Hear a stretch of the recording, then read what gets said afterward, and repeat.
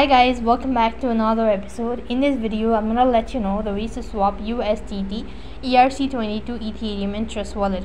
So to do this procedure, you just have to follow the steps. Now, first of all, you need to go and log in into your Trust Wallet account. And when you're logged into your Trust Wallet account, that's gonna take you to the home page. So here, you need to go ahead and press the swap button, and then you need to look for a token.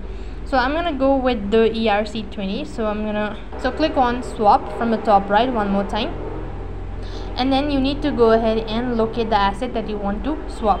So type in USDT ERC20, and when you actually locate that, you need to go ahead and press on it. Next, you need to go ahead and convert to Ethereum. So press the Ethereum button, and then you need to go ahead and read out all of that information, and with that, you'll have successfully swap USDT ERC20 to Ethereum in Trust Wallet.